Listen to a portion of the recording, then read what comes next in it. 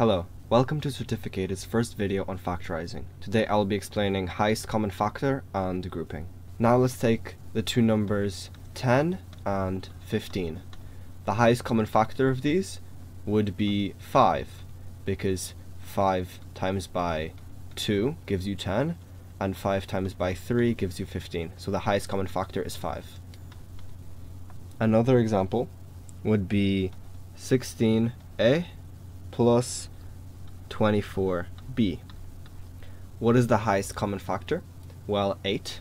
So you take 8, open a bracket, 8 times by what gives you 16a? Well, 8 times by 2a plus, and 8 times by what gives you 24b? 3b. And here you have the factorized expression. Now what about when you have three terms? You look at the first number and you find what is the highest common factor. Well, the highest common factor of 6, 8, and 4 would be 2. And you also look at the letters. What is the highest common factor of all of these?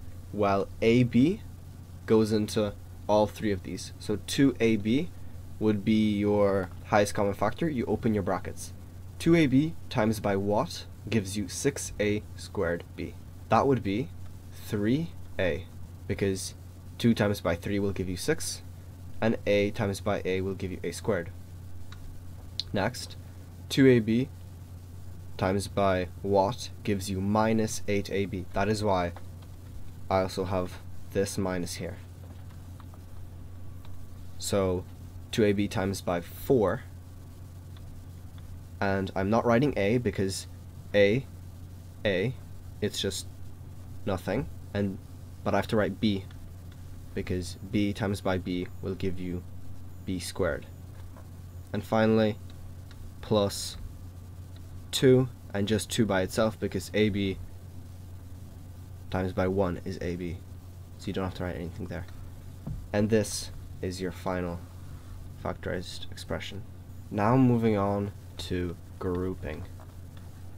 This is when you have 4 terms in the expression. For example, you could have AB plus 5B plus 3A plus 15.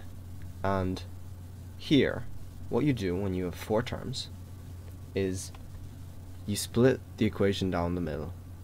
You have 2 terms on the left side and 2 terms on the right side. And what I explained previously, highest common factor, you do that for both of these two. So first I'll take AB plus 5B.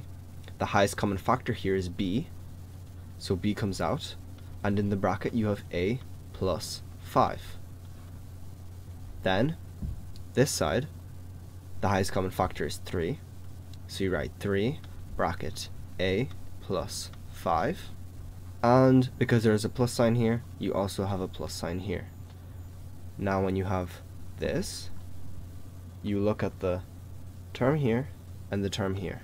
You put those two together, b plus 3 in one bracket, and you will notice that this bracket and this bracket are both the exact same. That means you are correct, and what you do is you just write that beside it, right there, and you only have to write it one time. And this is your fully factorized expression now. You will find question sheets and just notes and everything both on our website and in the description.